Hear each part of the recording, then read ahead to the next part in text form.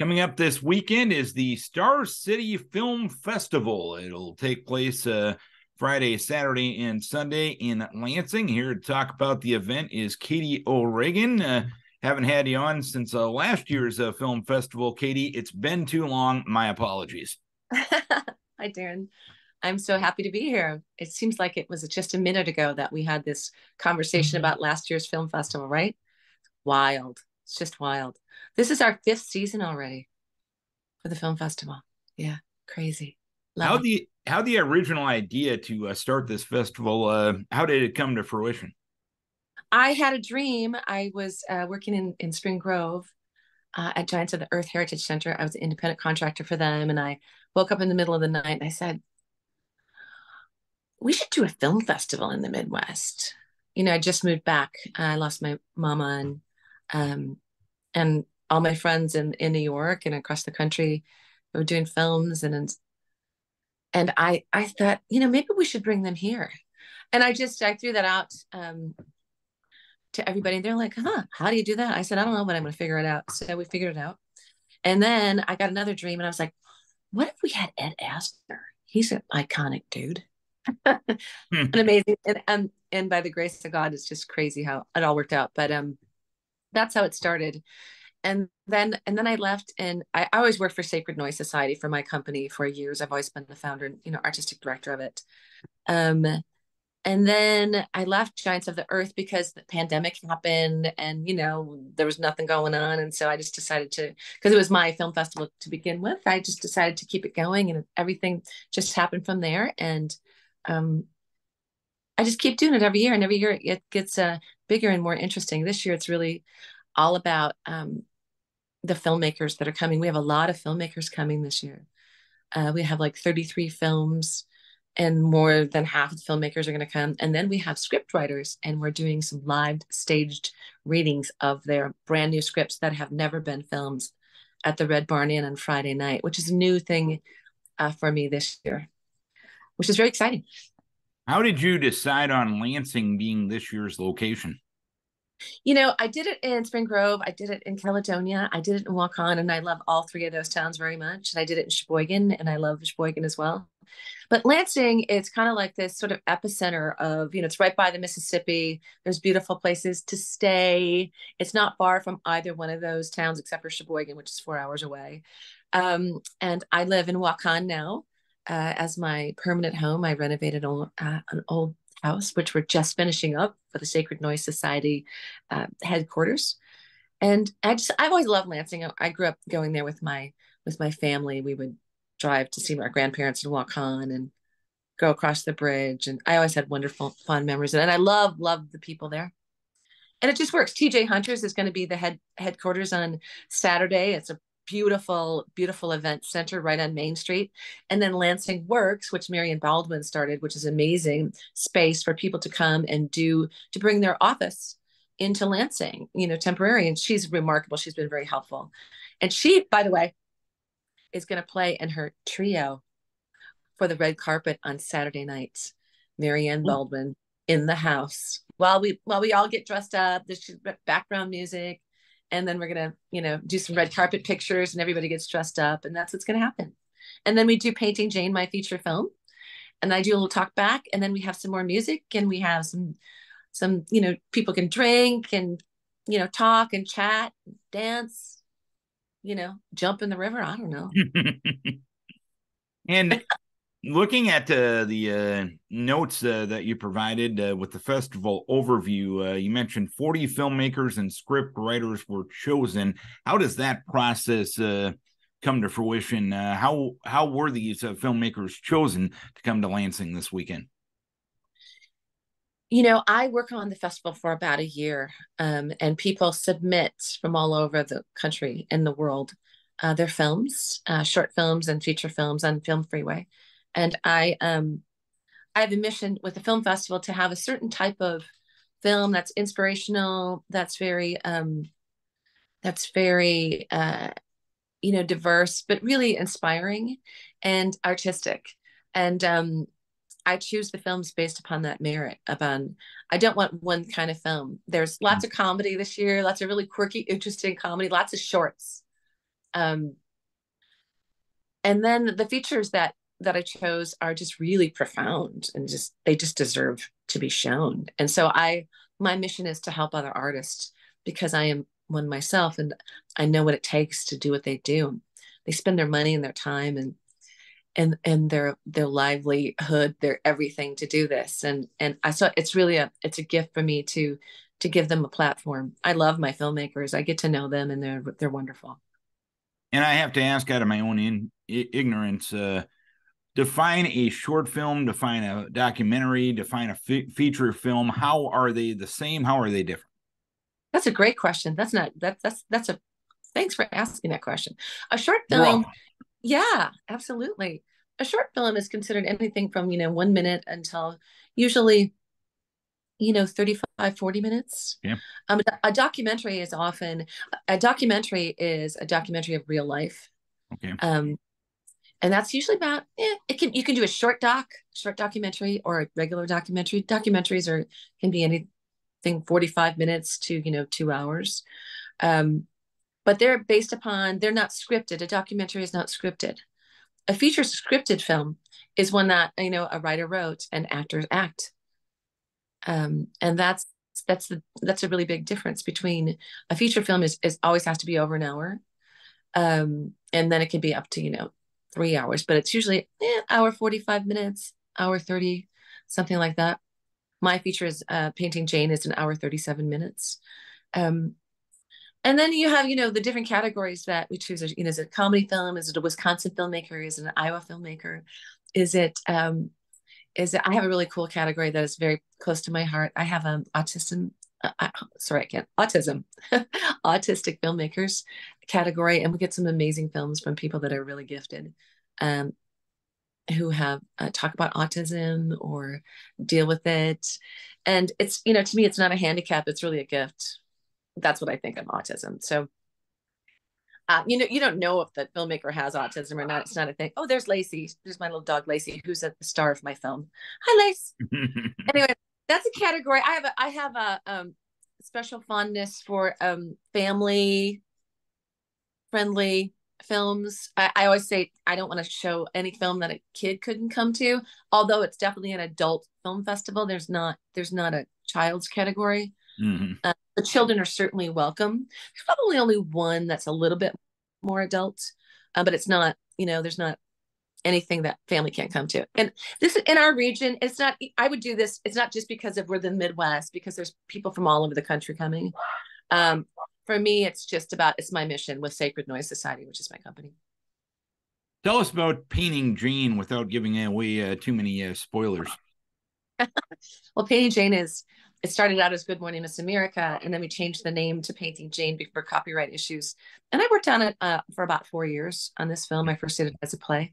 And I'm really lucky that we are getting, attention. We're on Prime Video now, just a few months ago, all across the world. And we also have distribution coming up all across the world, which on different platforms. I played Jane in it. I wrote it. I produced it. I directed it. I wrote this, all the songs for it, and I sang all the songs. And I swept all the floors.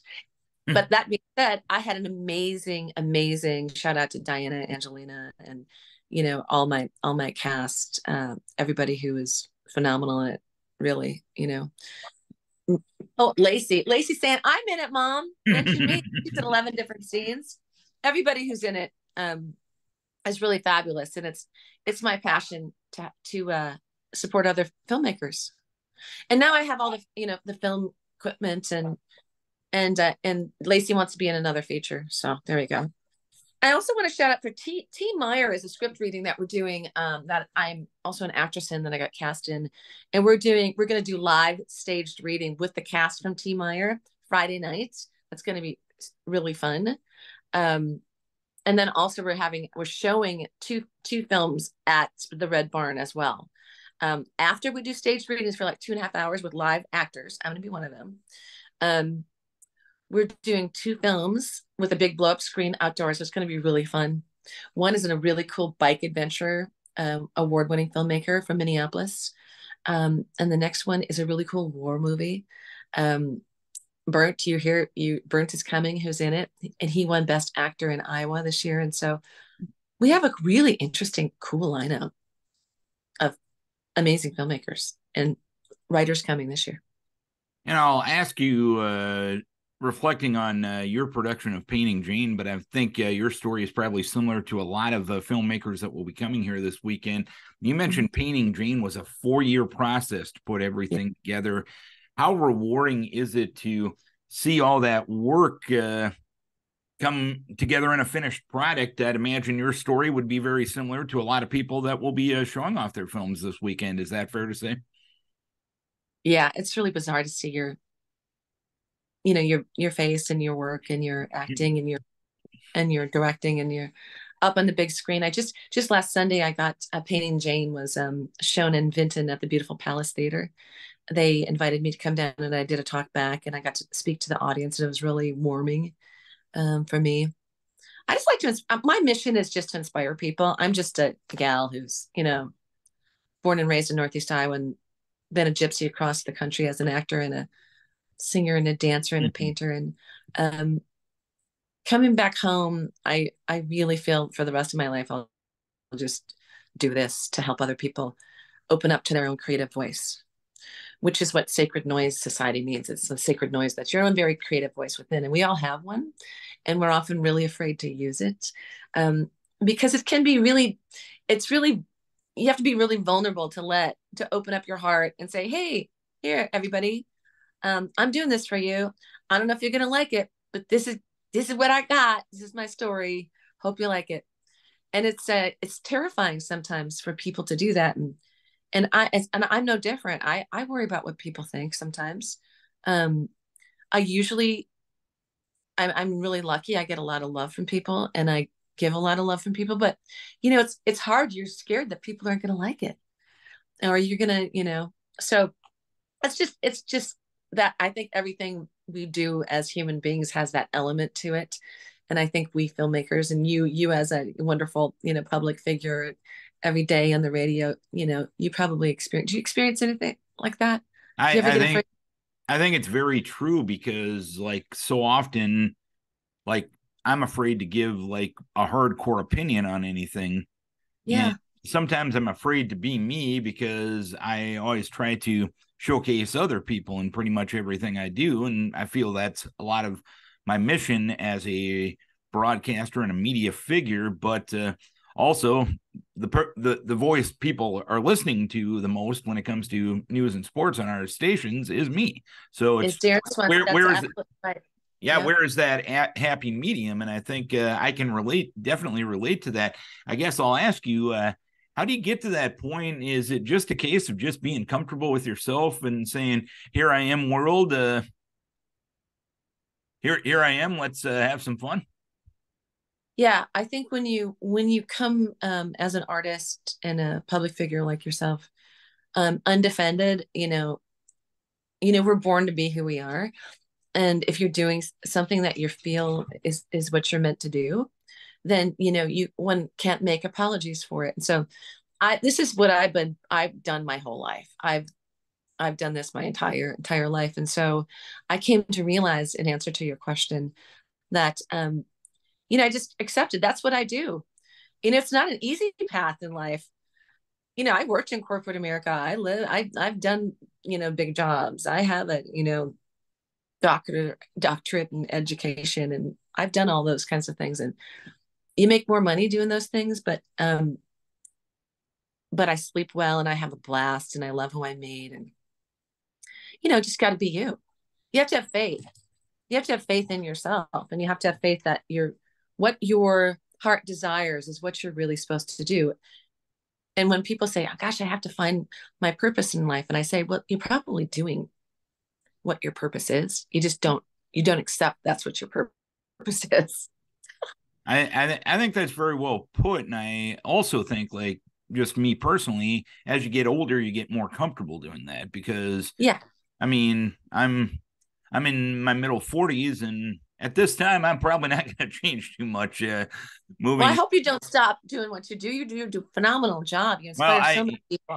I thank you for that. But just as a person, you just accept who you are at this age, and if you don't by now, it's just like, well, you're going to be treading down a path we're treading down a river without a path. So, Oh, treading down a river without a path. It's really true.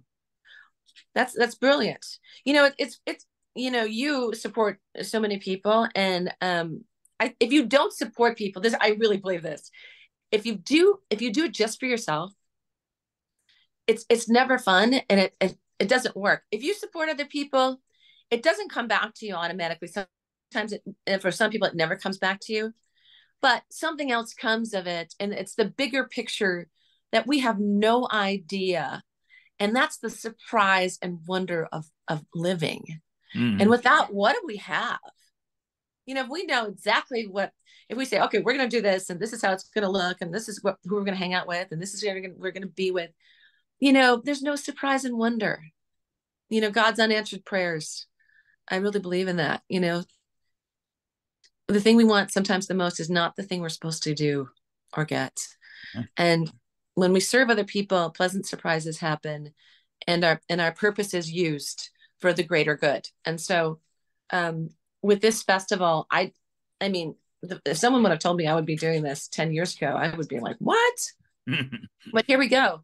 And it works really great. And wait till you see the people that are coming to town that have never been to this part of the beautiful God's country in Northeast Iowa. They'll love it. We have returning filmmakers as well, which is really exciting for me. And it's fabulous. It's going to be a great time. I'm really excited to do the live staged readings at the Red Barn Resort.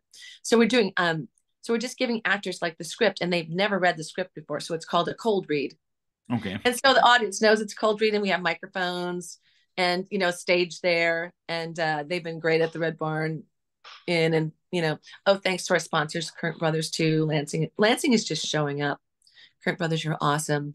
Val Reinke from Almaquee County, she's showing up and doing a wonderful thing. Thank you for the sponsorship on that. Like I said, Marianne, Red Barn Inn, and just actually, there's going to be some amazing Ukrainian food. Oh, which Lesia, who has the frame shop in Lansing, they're going to serve Ukrainian food all day Saturday and Sunday. So you got to come buy some wonderful, yummy Ukrainian food. Delicious. Support the cause, man. It's delicious. I ordered it a couple weeks ago. It's yummy for sure. And anything yummy is should be catered to all people. Let's get back to the festival itself. For those that want to come to Lansing this weekend, what's the best way to get all the information? What are admission charges? What are this? What are that? Give us all the details on that end of things. So it's $45 for the entire weekend, which includes all the films, the red carpet, Sunday award ceremony. We're having more films. So it's a 3-day festival. We have an award ceremony, which the filmmakers get to find out which award they won, if they won one. So if you just want to come Friday night and not come to the red carpet, if you're doing something else that night, it's $20 to come Friday night and Saturday. And you can also come on Sunday. And if you just want to come to the red carpet, you just want to come hear the beautiful music and, hang out, put your pretty dress on and watch Painting Jane and, have some fun little party after, then that's $25. sacrednoisesociety.org. You can buy it online. And so there's a donation. So if you want to buy 4 tickets and it says donate, you put, 4 times 45, right? Mm-hmm. And then you put that in and you push the button and you get an email. Or you can buy them at the door too. It'd be great if you did it online. That way we know how many people, because we have a lot of people coming on Saturday night. But hey, I really want to tell people, if they can't, for some reason, afford $20 and they got 4 people that want to come see those films, please, we're a nonprofit organization. It's more about having the filmmakers' films be shown than it is, because you know what, people always come. We always have enough. We always have enough money. So if you can't afford something, come out, email me, let me know, and come on. And if you can afford it, please double your ticket price and give lots more to help other people that can't. And $45 for a full weekend of entertainment here in 2023. You can't get a better deal than that. Yeah, you can't. I wanted to make it affordable for people. Yeah. And the filmmakers, I don't charge the filmmaker that comes in. The director gets free ticket. And if they bring other people, they pay something, but I never charge filmmakers because they give us enough. They come across the country. They do amazing things. So if you see a filmmaker around at the festival, tell them thank you. We also have t-shirts to sell, and they're going to be $25 each. Some really cool this color t-shirt, Okay. and hats that say the film festival on it. So please come support that. It's going to be just a hoot. It's going to be super chill. I'm just going to try to enjoy the wonderful moments with everybody. Because I have a certain piece about it. This year I lost my daddy, and it's dedicated to him this year. So, oh, and we're lighting the Lansing Bridge, by the way. The Lions Club does this.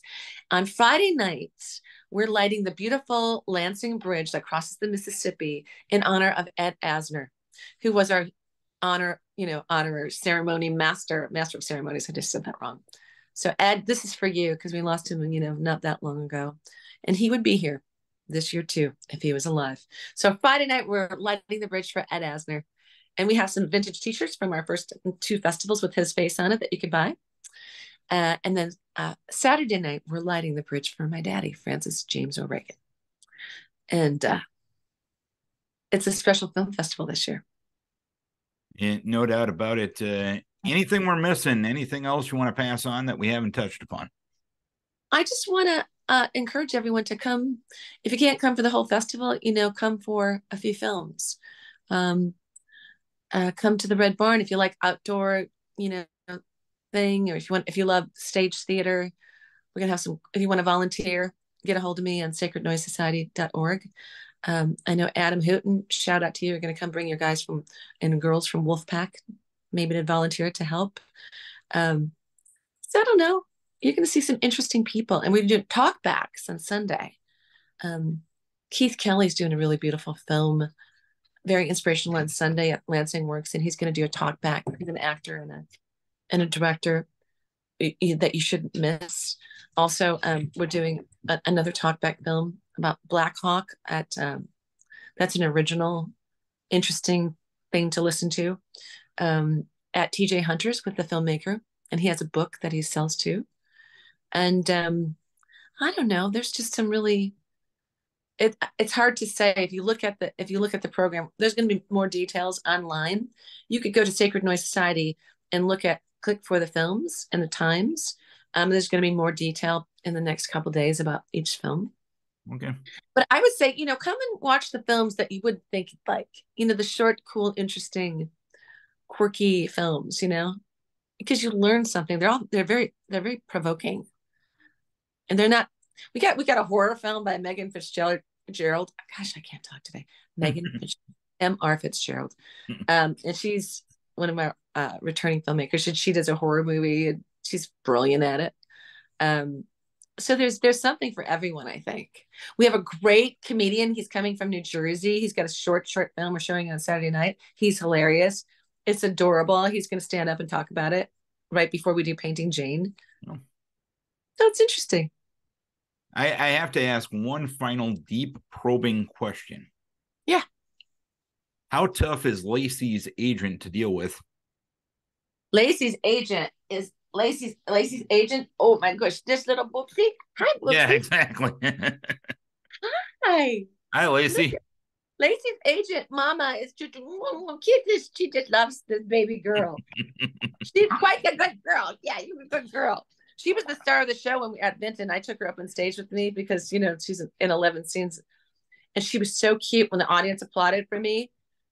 I curtsied, and then I said, Lacey, can you curtsy? And she went boop, like, and popped right up like a curtsy. I was like, oh my God, you are such a ham, Lacey.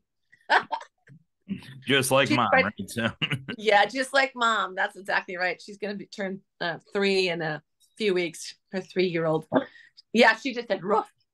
Are you a pretty girl?" Did you hear that? I did. Yeah. She usually answers to treats and pretty girls. Hi. All right. Well, Katie, we appreciate you taking the time to tell us about the. Thank you so much for having me.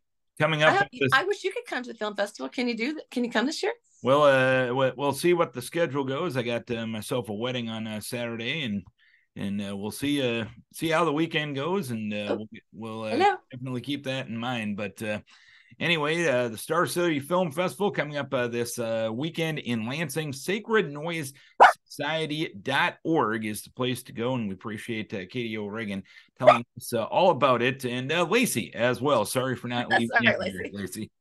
All right.